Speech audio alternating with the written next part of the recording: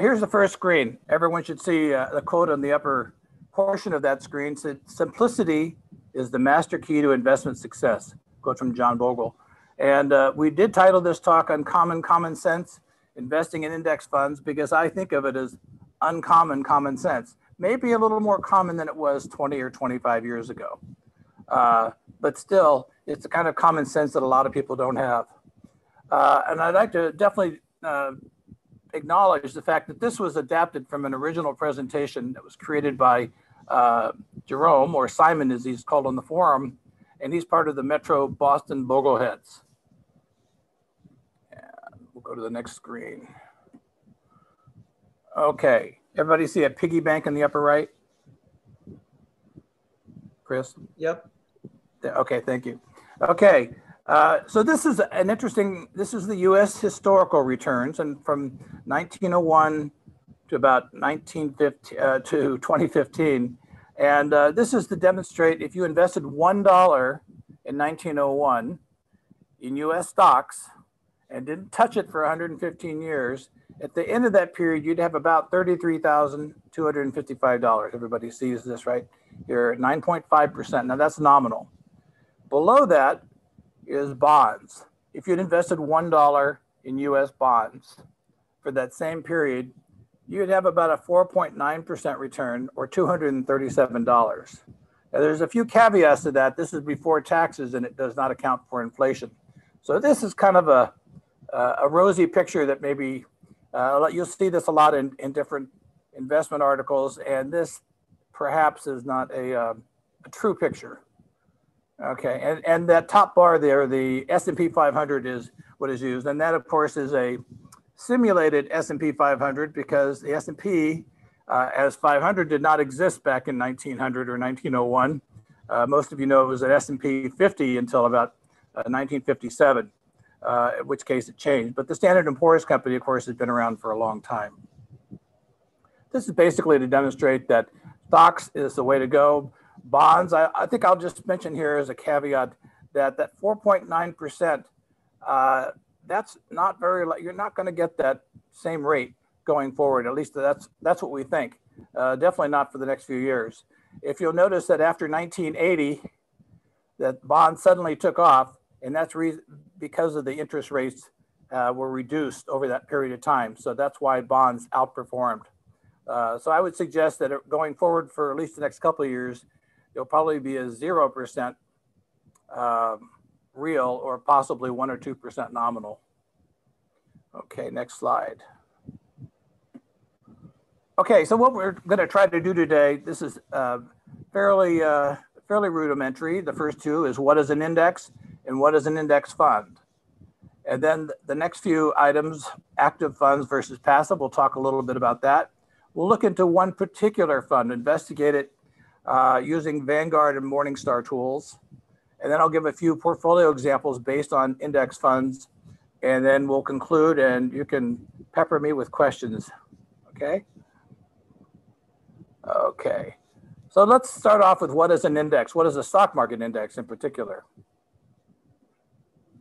So Wikipedia says a stock index is a measurement of the value of a section of the stock market. Now, obviously, if it's total stock market, it's a very big section, but it doesn't have to be.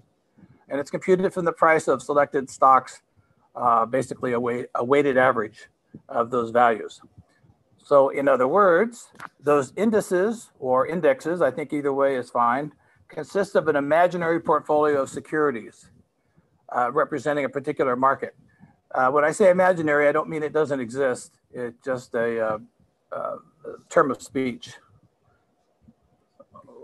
There we are. So here's a couple of examples.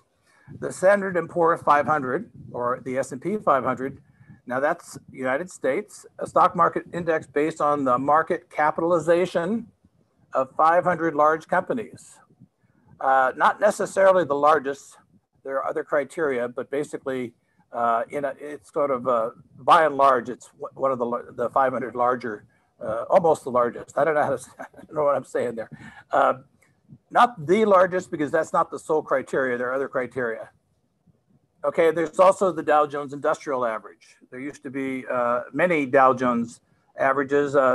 the one that has survived and is best known is the Dow Jones Industrial Average. And it's a stock market index that tracks approximately 30 large publicly owned companies. And they have even a different set of criteria. And so they're definitely not going to find the largest in there. And they actually sample out of the various sub-industries, I'll say. So they have a little bit of technology, a little bit of this, a little bit of that. So the market that is most faithful, I think, to the total stock market, if you're looking for an index that's going to track this closest, is probably the S&P 500 or a similar index. Okay, another one is the tech market, the NASDAQ composite, which is composed of common stocks weighted very heavily toward the information technology companies. Now, let's go back in time a little bit, and not very far back. This is 7 years back, 7 years in 2013. That's not very far. It's several years after the big recession we had and a little bit into the recovery from the 2008 recession. And at that time, the top 10 S&P 500 companies were Apple, ExxonMobil, Google, Microsoft, GE, Johnson & Johnson, Chevron, Procter & Gamble, JP Morgan, and Wells Fargo. So Apple, you think that is very much, but what about these other companies? Let's just see what happened in 7 years. This is today, the end of August. First, we have Apple. Index weighting has gone up. It's now 7.3.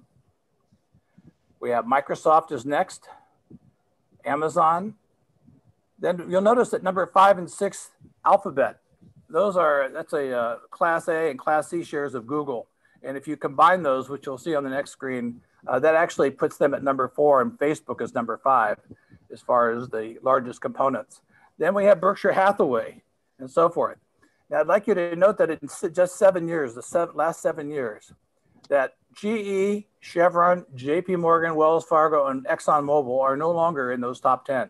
In some cases, much further down. They're much smaller market share. They've been replaced by other companies. So I'd like to ask you, just to think for a second, if you were investing in 2013, if you made some investing decisions there and you were selecting, particularly if you're selecting stocks, you could probably go back 15 years and ask the same questions. Would you know not to invest in General Electric, Chevron, JP Morgan, Wells Fargo, or Exxon? They were pretty popular back then, and they were also some of the largest of the entire Standard & Poor's. Those were replaced by Visa, Tesla, Amazon, Facebook, and Berkshire Hathaway. Now, Berkshire Hathaway, they've really talked that up, but I noticed when I went back and did an internet search for Berkshire Hathaway searches, for people, in other words, Googling Berkshire Hathaway, most of that came in the last 6 years. If you go back 10 or 15 years, the awareness, even though we think we know this company well, for that matter, Tesla, if you go back 15 years, 10 or 15 years, people were not buying those stocks. Obviously, some people did because they've gone up greatly in value, but they weren't as popular as ExxonMobil or JP Morgan. Those are considered the heady stocks. So this is one advantage of owning an index, or I should say a number of index funds that capture the entire index. Because what happened when GE went down and Visa and Tesla took off, we were able to benefit from that depending on their market cap. So it kind of went up at the same time. This is a different way to look at it. This is Vanguard Total Stock Market Index Fund, Admiral Shares. These are the top 10. Apple is nearly 6% currently. This is as of last month at the end of September 30th. Apple, and then Microsoft, Amazon. There's Alphabet, which is Google. You'll see the top 10 there represent 25% of total net assets for the stock market. That's pretty impressive. So basically, when Apple even thinks that they might have a new product, when there's just gossip, their stock goes up, and those investments go up as well if you own total stock market. Likewise, if there's a rumor or report that Amazon is going to have some losses, or Microsoft, some of their products aren't doing very well, that'll go down a little bit. So that can affect the stock market as well. If you own all of those, all that is sort of ironed out over time. So wanted to talk about where do these indexes come from? And the answer is essentially they come from private companies. I think the New York Times is still an owner of some. The Wall Street Journal is owner of other indexes. But the Dow Jones that you see here on your upper left, the Russell, the S&P, the MSCI, CRSP, and the FTSE down here, these are all separate companies, and they all support different indexes. Now, this particular screen was provided, I think, about 5 years ago, and they're actually, all of those have expanded. There's far more indexes than what are shown on the screen, but this will give you an idea. Vanguard has increasingly gone from Russell to CRSP indexes. Okay, so now we're going to talk about what an index fund is. Here's the definition that we're presenting today. Basically, it's a fund that pools investor capital. And the purpose of that, of course, is to invest in stocks or securities. I guess it could also be bonds as well. So what do we call those? We call them mutual funds. If you're pooling for a traded fund in the mutual fund, according to the Mutual Fund Act of 1940, it's a certain structure. There's also exchange traded funds or ETFs. Now, I don't plan on emphasizing ETFs too much today because almost everything I'm going to say about index funds will also apply to exchange traded funds or ETFs.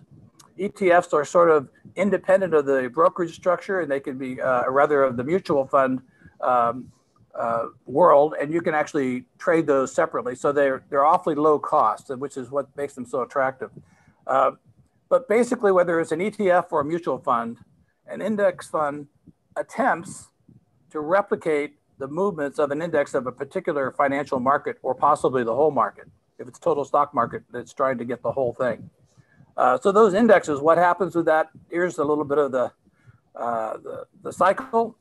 Investors put their money together, usually through a fund manager, say Vanguard or another entity. They invest that in stocks or bonds, and that generates returns, hopefully. And those returns are passed back to investors. And so this is index funds vary from active funds in that the funds are following a particular index that they've identified. Okay, let's move on. So a well-managed index fund gives investors, and this is sort of we're going to discuss this a little bit more later. It gives you a rather easy way to access various advantages because in general, index funds are lower cost. They provide increased tax efficiency, although not necessarily in the same level as stocks. But we're talking about the world of mutual funds. Index funds are much more efficient. Style consistency and reduced manager risk. And we can talk about that if you'd like. Reduced manager risk because the manager has basically one goal, and that is to match the index, to mirror that index. He's not trying to beat the market. And here are just a few examples of index funds. There are multiple companies that provide index funds, and you see 5 of them. Usually in Vanguard, Fidelity, all the big ones. There are obviously hundreds of companies, maybe thousands. My understanding is there are more mutual funds and ETFs than there are stocks on the public stock market. So that should tell you how many there are, probably 4,000 or 5,000 different mutual funds. Not that many companies, but that many mutual funds. Okay, here's a few from Vanguard. There's total stock market. Some of those VTSMX, I'm not sure that's what they use now because that's probably investor shares. There's S&P 500, small caps, US REITs, that's real estate investment trusts. Then we have international, emerging markets is usually what it's called. And then we have a couple here that for bonds. One is the total US bond market. And I should emphasize that that's sort of a misnomer. It's not the total US bond market. It's kind of a combination of corporates and treasury bonds. Then we have TIPS, inflation adjusted bonds, and endless number. I think they have about 250, maybe more. So I'll let you read this. Studies have shown that monkeys can pick stocks better than most professionals. That's why the Dogbert Mutual Fund employs only monkeys. This goes back a few, I think this probably goes back 15 or 20 years. I don't remember reading it at the time. So we're going to talk a little bit about active funds versus passive or index funds. And to do that, I'm hoping that this is basically an audio from Rick Van Ness. It's a very short video, and I'm hoping that everyone can hear the audio. And if not, I'm going to rely on Chris or Dave Burns to let me know, and we'll restart it. So we can hear it. In prior videos, we established that you'll want both stocks and bonds from... Oops. Well, I'll try that again. Yeah, it was there and then it went away. I was trying to get it full screen, but I don't know how to do that.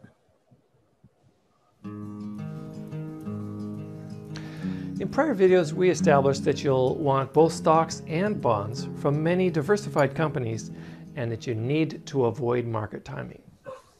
Mutual funds are definitely the convenient way to invest in hundreds or even thousands of diverse companies. So how do you recognize a good mutual fund from a bad one? This is where our instincts get us in trouble. We are comfortable using rating systems to guide our other purchases, so many people are attracted to mutual funds rated 4 or 5 stars. Here's an actively managed fund that tries to beat the market return and a passively managed fund that attempts to match the market return. A key point that I want you to understand is that these rankings are based on past performance, so have very little relevance. Here's why. Remember, the market is the collection of all stocks, all investors. So for every active manager who beats the average market return, another loses by the same amount. Unfortunately, the only way to profit from those winning funds is to know the winners in advance, which is impossible to know. There are a variety of reasons why winners don't enjoy persistent success. Sometimes success attracts an overwhelming amount of new money to a fund. Sometimes the manager's style of investing goes out of favor. And sometimes the manager was never good, just lucky, and their luck runs out. In contrast, index funds are passively managed and can be very low cost. An index fund simply owns all the stocks that make up an asset category, or in this case, all asset categories. The goal is not to beat the market, but to match the overall market return as measured by a benchmark index. So for instance, the S&P 500 is a benchmark index for the 500 largest companies in the United States. A different, broader index benchmarks the entire stock market. Active funds require a talented staff, excellent, insightful research to try to predict which companies will outperform tomorrow, and frequent trading. All these expenses get paid first. Investors just get what is left. So to beat the market after subtracting these costs is very challenging. Only 37% of active funds beat the market every year. But there is very little persistence, and within 5 years, the number of winners has dropped to 25%. Over a period of 10 years, a mere 15% of the active funds beat the market return, which is what you would get if you invested in a low-cost, highly diversified index fund. Imagine if you want to invest $10,000 and there are only 9 mutual funds in the world. 8 of them are active funds with an annual cost of 2%. One of them is a low-cost index fund, which closely tracks the overall market return. You are clairvoyant and can foresee that you have 2 out of 8 chances of outperforming the market over the next 5 years, and you know the odds will decline further with time. The reward for such long odds is an extra $2,000 or $4,000, but the average return from all the active funds is less than the market return by $1,300, the same as the amount subtracted for expenses. You have this information, so you further notice that if it wasn't for those expenses, 4 of the active funds would beat the market, and 4 would not. And averaged together, the 8 active funds would have achieved the market return. After all, that's what the market return is, by definition. You can know the odds, you can know the arithmetic, but you can't know in advance which funds are going to outperform, so we'll cover them up. You are going to have to guess. Do you want to invest in the index fund and get the average market return? Or do you want to try to beat the market with one of the active funds? And if so, which one? Congratulations if you chose the index fund. It shows that you are a rational, risk-averse investor. Now, do you agree with me that this ranking might be a little misleading? 5 stars for a fund that outperformed recently, but has a very low chance of outperforming over the next 10 years? And of course the index fund is only rated mid-pack. It can't outperform the market. It tracks the market. The best predictive measures of a fund's future performance are its costs and how closely it tracks the market. Find other explanatory videos, smart tips, and links to useful resources at financinglife.org. I don't think I could, in fact, I know I could not have explained the difference between active and passive as neatly and as succinctly and smartly as Rick did. So that's why this video is on here. So let's move on. So let's talk a little bit about index funds in general. Index funds obviously are increasingly popular. I think when this maybe 10 years ago, that would have been an interesting thing to say. At this point, it's almost a given. Now you see on this particular chart, the growth of an index fund from mid-1970s through 2015. And you see that the assets had gone from, well, not much, 10 million to 4 trillion.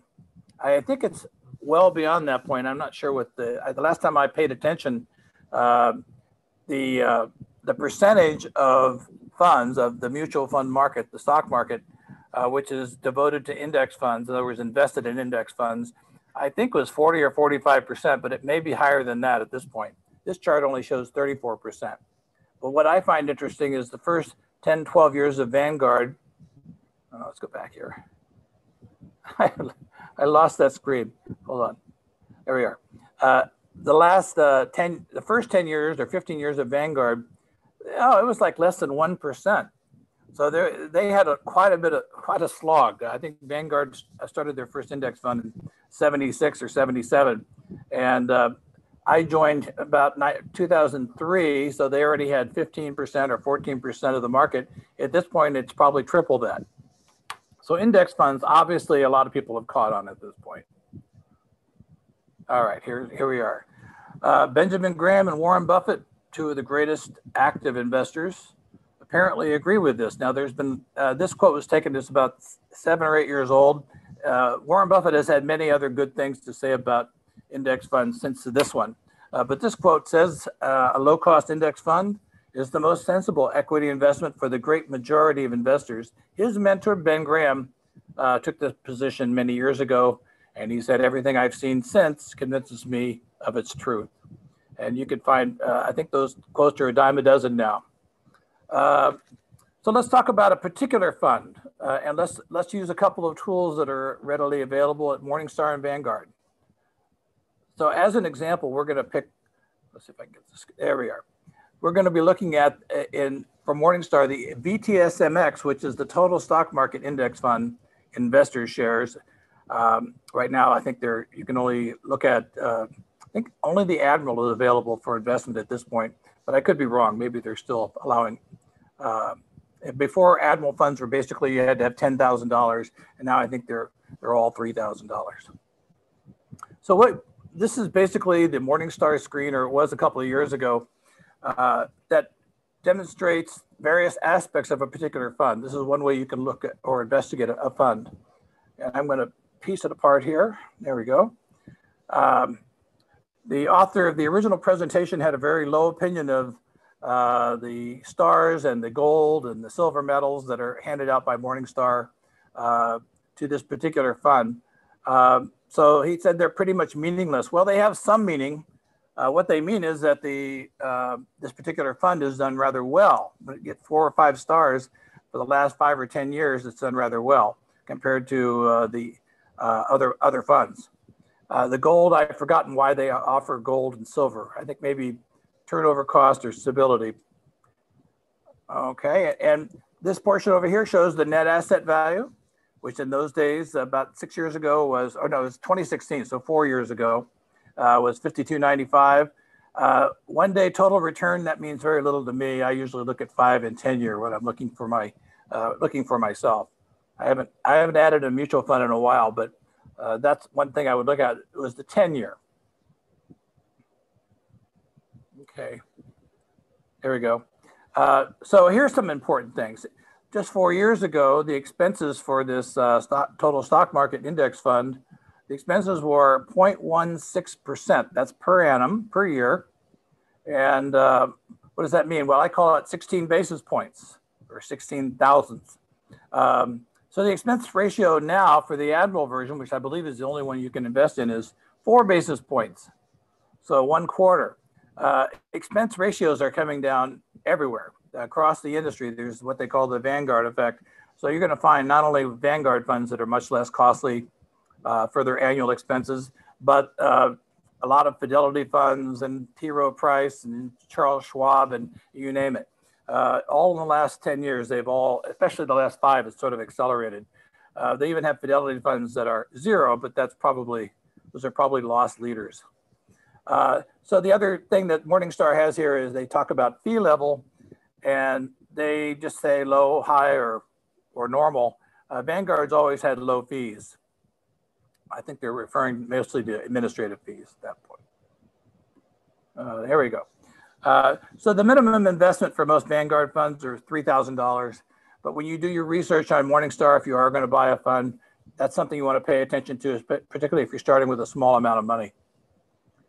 This is something that I'm interested in, is the turnover. 3% is very good for a broad market stock fund. It would be higher than that for a bond fund. But if you find a mutual fund with 20 or 30 or 40% turnover, you ought to be wary of that fund because that generates a lot of internal costs. And the original author's opinion of those analyst reports is low. I've read a few of them. I would agree with him that there's not much point in paying the premium version of Morningstar to read those reports. I don't think you need to dig in that much. What they offer is basically just an extension of everything they summarize here. Okay, so here's another Morningstar slide that gives you a sort of an idea. On the upper left is the growth of $10,000. That's kind of nice to see. The first thing I notice is there's an orange where it says large blend. That's their benchmark. And you notice that from 1991 or 1992 to the end of this period in 2016, that orange is sort of they all start off the same, and they end up, the orange is outperformed.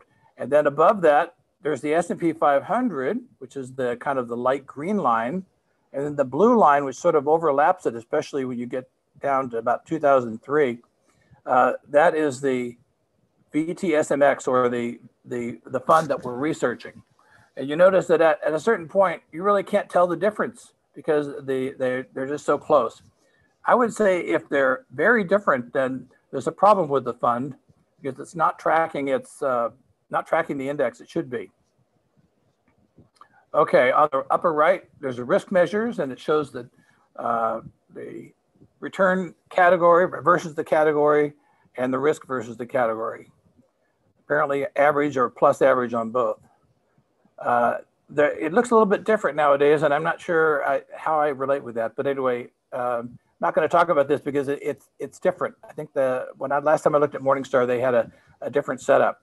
But this should be very familiar. This is the 9-box Morningstar box. They're sort of known throughout the industry. This gives you an idea of the style of the fund.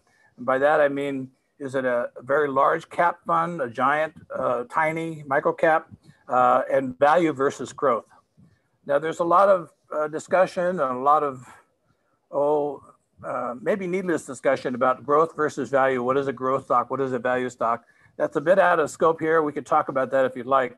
But for this purpose, for the stock that we're looking at right now, you can see that it's positioned right in the middle between value and growth. And they call that a blended stock or a blended mutual fund. And it is at the very top portion of that large section there, almost into giant. That tells you that the stocks in this particular fund tend to be very large. Below that is a growth of 10,000, kind of in a table format. The fund has earned year to date, when this was captured, 5.94%. For the last year, 5.19. And then up to 3-year, 5-year, 10-year. Like I said, when I'm looking at funds, if I'm considering buying, I'll look at the 5, 10, And since inception, those are the figures I'm most interested in. Okay. And this is a good point. Recent performance, in other words, the last month, year, even 3 years, 5 years, doesn't predict what's going to happen in the future. In fact, there tends to be sort of an irony in the industry, and if for mutual funds, unless they change their approach midway through, what often happens is the fund will do spectacularly well, better than a lot of other funds. And then that'll work for 5, 10 years or for however long. And then the next 5 or 10 years, they may be the worst in the industry. So you have to be aware of that. Okay, I think I already mentioned that point. Long-term performance relative to a benchmark is more interesting. Here the maximum is 10 years, 85,000. Okay, this is the style map, gives you talks about the market segment and their famous nine box style box. Okay, so this is from Vanguard. This is using a Vanguard tool. Basically, you can get to this just by Googling the name of the stock. You could type in Vanguard total stock market or something like that, and click in the Vanguard link, and gives you. And this looks pretty much like it did a few years ago. You start here with the left, and this is the screen that provides an overview of this particular fund. The price performance. It would be if I didn't skip past it.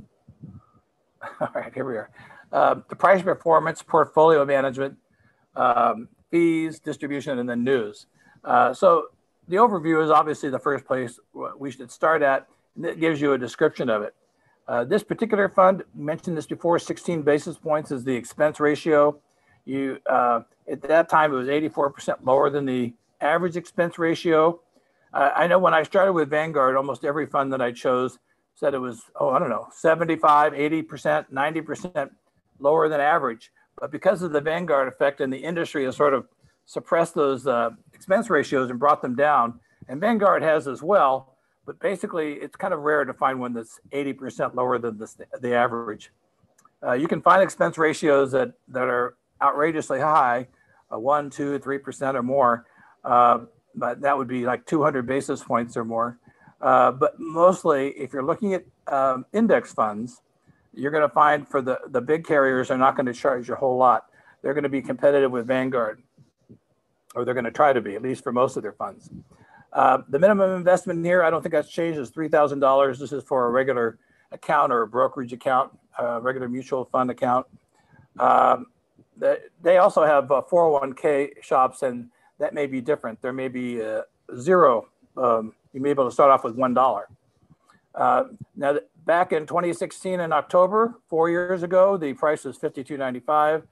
The change doesn't mean anything. I usually, if I'm picking a fixed income fund or a bond fund of some type, money market, I'll look at the SEC yield. That's a little bit more meaningful for me. Then there's the risk potential, which is 4 in this case. If any stock market is a risky place to be, it's not risky forever. And of course, you have to remember that risk and reward are tied together. So you have to take some risk if you're going to have any benefit, meaning performance or return. Here's an overview, a slightly different one, also from 2016. It shows the 1, 3, 5. This is basically the CAGR, C-A-G-R, the compound annual growth rate. Since inception, it was around 9.6, 9.4. But let's say the 10-year, from looking backwards from 2016, the same month, is 7.41. The benchmark, which is, they used a kind of a combined benchmark, was 7.53. So they slightly underperformed here. That's not unexpected because there's costs involved. Then the growth of 10,000 chart shows that it kind of dipped down in 2008, became a fraction of what it was, like 45 or 50% down, and then on up to like 20,000. On the next page, you'll see a more up-to-date one, and that will be amazing. And remember that the performance is net of fees that they show on Vanguard. Now, I'm not sure that every company will show it this way. It's been a while since I bought a fund from a different company, but you want to make sure that you're doing an apples to apples comparison when you're looking to include a excuse me, when you're looking to buy an index fund. This is what Morningstar and others do not emphasize enough. Basically, it's just the standard caveat. The performance data shown represents past performance, doesn't guarantee future results. This is basically up to date. This is as of 10/9, which is just yesterday. If I can keep it on the screen here. And you notice that the 10-year, remember the previous one was about half that. So basically the last 10 years, looking from 2020 backwards for total stock market has been fantastic. 13.48 compound annual growth. That's fantastic. The 2016 wasn't as good the last 10 years. And maybe some of you already know why.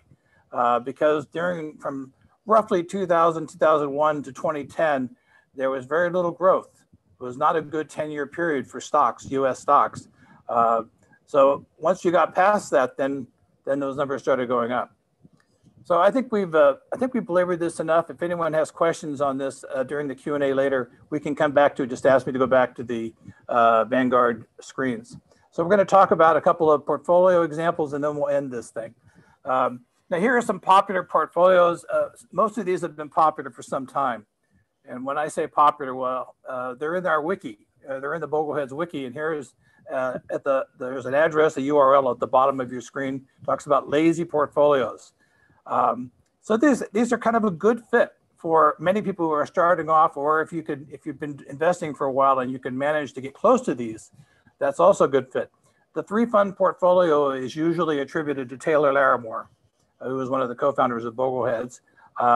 He may not have been the first person to think about this, but he's definitely the first to propose it on the Bogleheads forum, or the old Vanguard Diehards forum. Now, he is not a specific about what percentages are in each of those pie sections. Others are, but this basically represents a 60-40 portfolio. That means 60% stocks, 40% fixed income or bonds. So in this particular 3-fund split, we had the 40% bond portion. That could include CDs, cash, or whatever, investable assets. 40% total market, such as the Vanguard Total Stock Market Fund, or something similar at Schwab, Fidelity. And then 20% international. That means international equities or stocks. Notice that it does not include, and it probably would now, a allocation or investment onto total international bonds. Most of Vanguard's all-in-one funds, fund of funds, include that now automatically. And probably they did this starting a few years ago. Probably a good thing too, because you notice that the bond portion is earning so little nowadays for the United States. And I have to say, around the world, it's not doing a whole lot better, but it may in the future. So the more diversification, the better. Here's another portfolio example, a little more complicated than the 3-fund or 4-fund. This is from Bill Schultheis. He wrote a book called The Coffee House Portfolio. And yes, there are numerous coffee house portfolios, actually, so that's plural. But this is a pretty typical breakout for a 60-40. Here's the 40%. He suggests investing in intermediate term bond. You have your large blend, that would be S&P 500.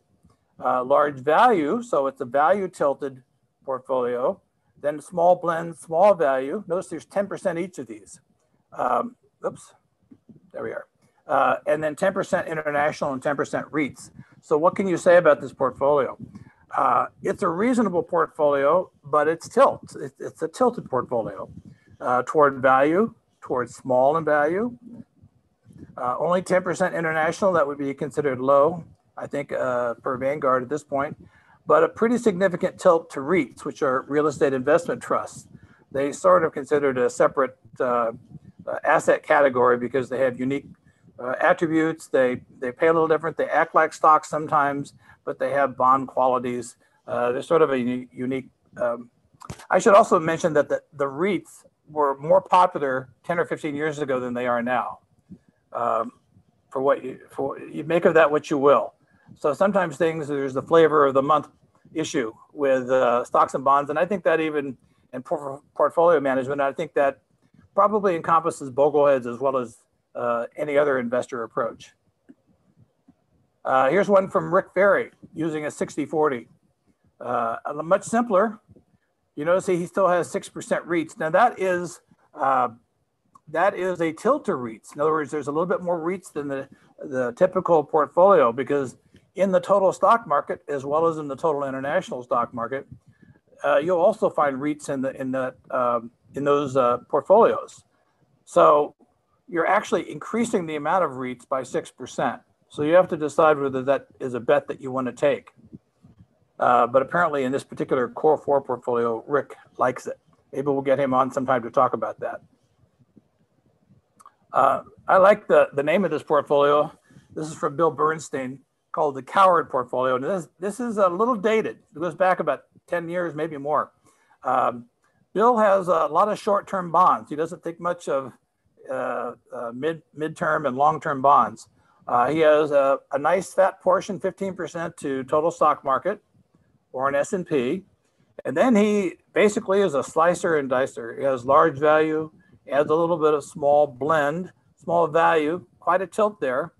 And then he has basically, he uses political divisions and creates a Europe, a Pacific, certain. In other words, he doesn't just do a large international fund, but he cuts it up into various sectors. Sometimes that would be a good idea. I don't know. The last 10 years have not been very good for those particular sectors. So I think if you'd been a coward, you wouldn't have lost your shirt, but you probably could have done better. He also has a small tilt to emerging markets and to REITs. I'm not trying to promote, and I don't think Bogleheads tries to promote any particular portfolio, although we talk about the 3-fund portfolio quite a bit, because depending on who you are, what your investment goals are, what your time horizon is, one or more of these portfolios might make sense to you. So basically, this will focus in on the 3-fund portfolio performance, and I'm going to tie this up here in another minute or so. If you invested $5,000 every year for the past 30 years, from 1985 to 2015, you would have had $657,000 invested. That's hence the smiley face. If you had been passive funds, and that assumes a 0.2 or 20 basis point cost. What's the difference between passive and active? Well, although sometimes the active funds have come down a little bit, especially at Vanguard, your active funds are about 10 times that. And if you had paid 10 times the fee structure, or you had an assets under management fee of say 1 or 2%, then you'd be making considerably less over a 30-year period. And now these are rather important. I'm going to step through these and I think we'll be done. So what are the advantages of indexing? Obviously, cost is the most important one. I don't think there's any question about that. If there was a successful actively managed fund that didn't follow an index but outperformed it, I think that would be unusual, especially over 10 years or so, or 15 years. But you should probably be wary of any fund that's done well in the last 10 years that's actively managed. I still have a few actively managed funds. They're all pretty conservative, low cost, low turnover. So that keeps the cost low. And you also should be aware of an actively managed fund that pretends to be one thing when it's trying to do something else. Sometimes the fund managers will decide after they've had the fund successful for a few years that they're going to tilt to something else that they like, or they're going to try to use a momentum approach or a profitability approach. And so they're going to apply different things. And now that may mean continued success for the fund, or it could mean that it's going to go in the barrel and you just don't know which. Another advantage of indexing funds, particularly if you look at the broad market funds, the total stock market and so forth, is the diversification benefit. That basically means you're lowering your risk. He quotes a study here, talks about standard deviation from actively managed versus a total stock market fund in 5 and 10 year periods, which I think is pretty brief. Basically says the actively managed funds were on average more volatile. And I think that's been, other studies have been done, and I think they've found that to be correct. There's consistency. The total stock market fund is, say, among the top 25% of that fund type, the large blend of that style, in only 2 of the last 10 years. And that should say something. That should be a flag. What does that mean? If it was ranked in the top 25% in only 2 of the 10 years, well, it's because it has to track the market. It has to track their own index. And so other large blend funds have not been doing that. But what happens after that 10 years and after another 10 years in the long run? Because of its consistency, falling below average, it outpaced 91% of all large blend stocks after taxes. I do not have a table on that, and I did try to find the reference, but I couldn't. But I'm sure we could locate it with a little more skilled researching. Then there's continuation, and this used to be a very important thing because, and I guess it still is with other companies. If you purchase a fund and it does rather well, but then it goes into a bad period, it could get combined with a different fund, or you could get your money back because the company doesn't want to keep it open anymore, and so you might lose some money that way. 355 actively managed equity funds, around in 74. In 2016, less than half still survive. Most indexing funds, if you're with a reputable company, you don't have to worry about that. The company will still be there, and the fund will still be there. And finally, style drift. Asset allocation determines about 90% plus or minus 4% of the variation in portfolio performance. The managed fund allocations can and often do change their style. So that's an advantage of the index funds. So finally, if you're just read one book on passive indexing, on passive investing, read Jack Bogle's book, Common Sense on Mutual Funds. In addition to that, if you've already read Jack's book, which is quite a tome, I recommend it, and you need more reading material, or you would like that's a little simpler or on different subjects, the members of Sacramento Area Bogleheads, we have compiled 100 different books, podcasts, and all sorts of resources. And I include the URL link right here on the page. You don't have to copy it down. I'll send it out with in a week or so for this meeting. And we call it the Sacramento Area Bogleheads 100 books, blogs, podcasts, and videos. So I hope that nobody has one more thing to add, because then we'll have to change it to 101. Okay, let's see here. Okay, we're done. So I'm ready to take questions.